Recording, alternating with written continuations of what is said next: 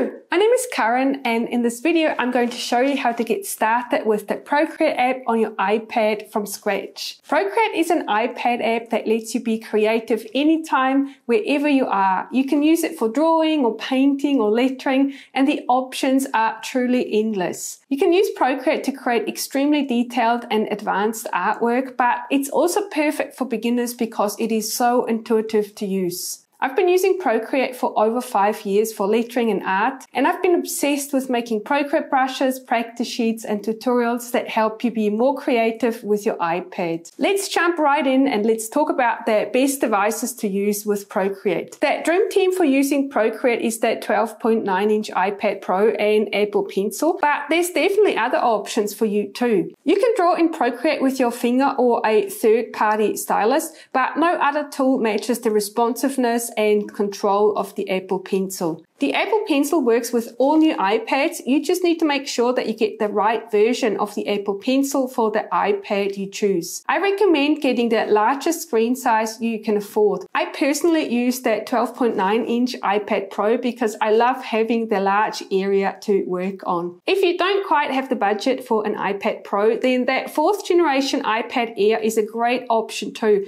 It's nearly identical to the iPad Pro in terms of performance when working with Procreate. And if you would like to see it in more detail, make sure to watch my review video where I'm comparing it to the iPad Pro. But having said that, even the iPad mini or the 8th generation iPad will work really nicely with Procreate. I also highly recommend getting a matte screen protector for your iPad because the glass screen of the iPad can feel a little bit slippery. So the matte screen protector is going to give you a nice smooth feeling when you draw. I personally very much like the PaperLike screen protectors. But now let's start the tutorial. This is pretty much a crash course of how to use the Procreate app. You'll learn the basics, tips and tricks, and everything you need to know to get started as quickly as possible. The gallery view is the first thing you'll see when you open up Procreate. Here you can browse and open all of your artwork as well as start new pieces. Tap the plus sign to create a new canvas. You'll see a variety of canvas-sized templates, but you can also create your own. I recommend setting up a high-resolution canvas when you work in Procreate so that you have the option to print your artwork later on if you would like to. Let's create a canvas that is 5,000 pixels high and then 3,600 pixels wide. It's a good size that fills the whole screen, and you still have plenty of layers to work with. The number of layers you have depends on your iPad. If you have a piece of art that you know you want to print on a specific size, then you also have the option to set up your canvas in millimeters or inches here as well. But in most cases, pixels are fine. Tap Create and then it'll open up your new canvas. One of the things you'll notice is that I'm using the light interface. If you prefer the dark interface, you can change it by tapping on the spanner icon, then go to Preferences and then turn the toggle for the dark interface on or off. The reason why I prefer the light interface for my tutorials is because it prevents the screen glare. If you're left-handed, you might like to turn on the right-hand interface, so you can turn that on, and then you can see the sliders here are going to be on the right-hand side of the screen. Procreate has a large number of gestures that you can look at, but I have most of them set to the default option. One of the options I recommend you change is the touch actions, which means you can only draw with the Apple Pencil, but it prevents accidental strokes by touching the screen with your hands. Procreate is actually really good at palm rejection, so you can comfortably rest your hand on the screen while drawing, even with this option turned off. But I never draw with my fingers, so I don't need it.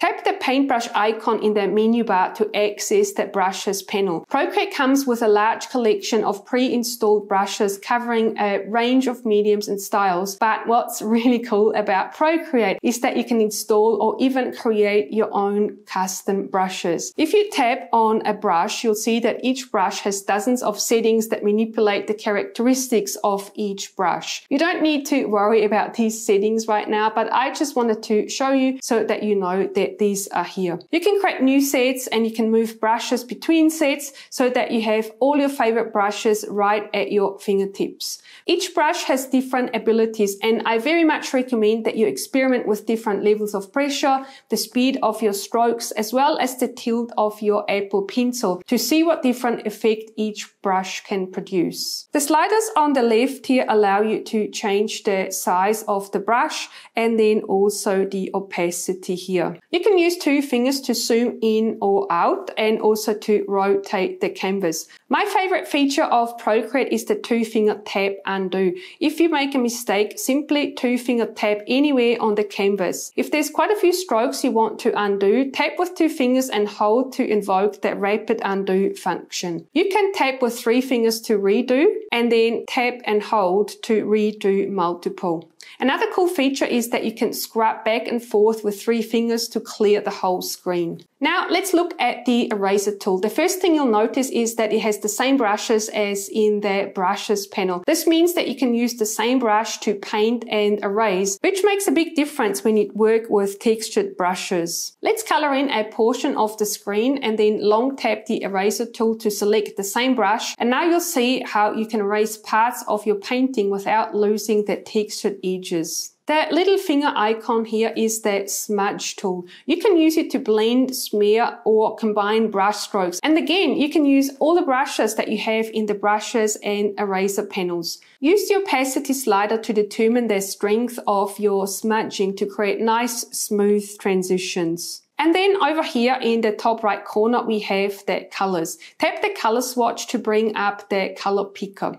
Use the outer ring to select the hue and then the inner circle to fine tune the lightness, the darkness, or the saturation of the color. You can drag the handle of the color picker to make it float and make it very easy to quickly change the color while you are painting. Tap and hold on the screen to invoke the eyedropper. This lets you easily select the color that is already on the canvas. Now let's put the color wheel back into its place and let's have a look at the color palettes. Tap on that color palette icon here. Create a new palette creates an empty palette that you can populate yourself with your favorite colors. You can reorder the colors by long pressing the color swatch and then dragging it into a new spot. New from camera is a super cool option to create a color palette by pointing your iPad camera at an object and then you get a live preview of that color palette. You can also create a new palette from a photo either by selecting it from the Photos app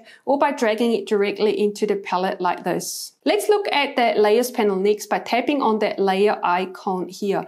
Layers are very powerful and one of the most useful features of Procreate. At the bottom is the background color and by default it is white, but you can tap on it to select any color as your background. Tap the layer thumbnail to access the layer flyout menu, which is giving you all these additional layer options. Let's tap clear to start fresh. Let's select black and create a rectangular shape. You can fill this area with color quickly by dragging that color circle into the shape. Make sure that your shape is completely closed, otherwise you'll fill the whole screen. Now let's create a new layer and create another rectangle. Let's fill it with that same color. You might also like to adjust the shape by selecting one of the transform tools. Try the different options to see how you can change the shape of your drawing. Once you're happy, tap the arrow tool to unselect the shape. Go to the layer menu and then duplicate the shape. And by now you can probably see what we are drawing. Now move the legs behind the body by dragging the layer to the bottom of the stack like this. You can see now how this has placed the shapes behind the body shape. So any layer that is on top is always at the front,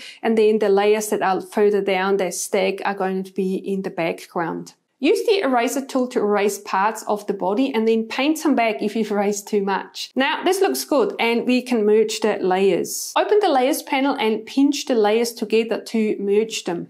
Sometimes this can be a little bit hard, so you can also tap on the layer thumbnail and then select merge down instead. I also want to show you how to reorder the layers in the layers panel and the effect it has on the appearance of your shape. Let's draw the oxygen tank and fill it with purple, but now we want it to appear behind the body. Open up the layers panel and then move the layer below the body, and then it gets partially hidden like this. Layers that are higher up take precedence over the lower layers, so if you need to bring something to the front, then you can just drag it to the top of your layers panel. Next up, we are going to draw the mask, and I'm going to show you how to use the quick shape tool. You can draw lines, rectangles, circles, and polyline shapes by holding your Apple Pencil on the screen until the shape forms a quick line.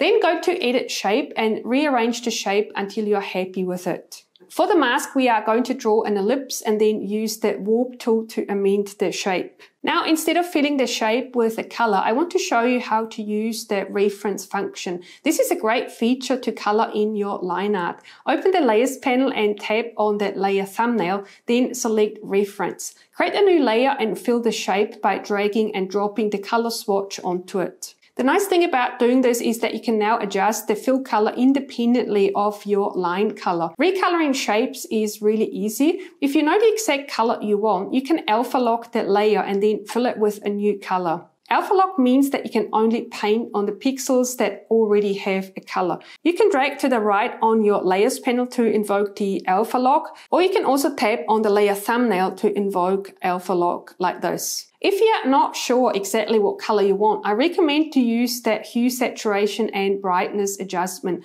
Let's tap on the magic wand icon and let's have a look at all the adjustment options we have in Procreate. That top group here is to adjust all the colors of your artwork. The next group allows you to apply a blur. The third group is to adjust the textures, and then that bottom group here is used to adjust the shape of your artwork. My favorite adjustment is definitely that hue, saturation, and brightness. And I use it all the time. Tapping on the menu items allows you to choose between layer and pencil. Selecting layer will apply the adjustment to the whole layer, and selecting pencil allows you to paint in the adjustment with your Apple Pencil. In most cases, you want to select layer, which is what we are going to do now. Adjust the sliders to dial in exactly the color that you want, and then tap the magic wand icon again to lock them in. Now we want to draw in the body highlight. Create a new layer above the body layer and draw the shape of the highlight with white.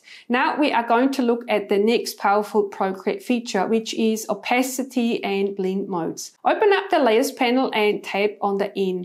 Change the opacity slider to make your shape more transparent so that the layer below becomes visible. Another thing you can do is change the blend mode. Let's turn the opacity back to 100% and then change the blend mode to soft light. Definitely try some of the other blend modes as well to see what effects you can achieve with this. Now let's group the body shapes by swiping to the right and then selecting group here at the top of the layer panel. Now you can move and transform all the layers inside your group at the same time. Okay, now back to the mask. Let's create some highlights here as well, and let me show you another cool feature. We are going to draw the highlights here, and it's kind of difficult to exactly match the edge of your line here, but it's very easy to fix. All you have to do is turn on the clipping mask feature, and then it will clip the contents of this layer to the shape of the layer below. I use this feature all the time when coloring in my lettering pieces. Our crewmate needs a hat, of course, as well, and I really like the little fried egg. Draw the outline of the egg and then let's use the liquify tool to adjust the shape. The liquify tool has a number of different modes and it's super fun to play with. Definitely try them all out. You'll probably find the push mode most useful for this, but definitely try the edge mode too. And then let's give our crewmate a little shadow too. Select the soft airbrush and draw a line. Then go to the adjustments and use the Gaussian blur tool in layer mode to create a soft blur. Make the shadow a bit narrower using the transform tool and then decrease the opacity a little bit too. Next up, we are going to create a galaxy background. Let's create an ellipse and fill it, and then paint a white nebula with that nebula brush that's in the luminance brush set. Let's also use some of these stars that we painted earlier. Duplicate the layer a few times and then distribute the stars on the background. If you don't have the stars on a separate separate layer, then it's not a problem.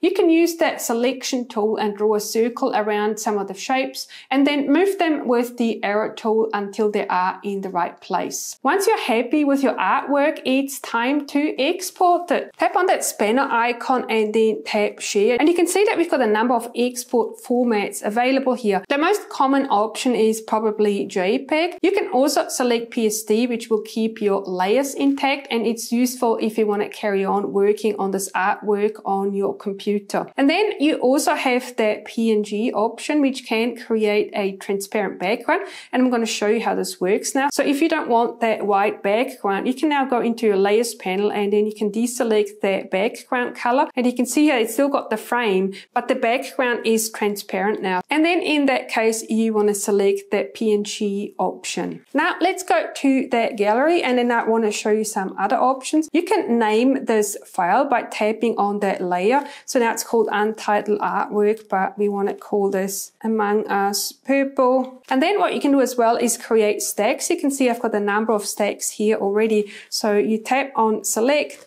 and then you tap on the artwork that you want to stack, and then click on stack, which will group the stacks nicely. And now you can name this stack as well. So this is going to be called Procreate tutorial. I really hope you found this tutorial useful, and I really hope you got all excited about using Procreate for your drawing, painting and lettering. Please give me a thumbs up, subscribe to my channel if you haven't already, and then I'm also going to blue up another couple of videos with Procreate 5X features, so you can keep watching and you can keep learning those as well. Thank you so much for watching, and I'll see you in my next video.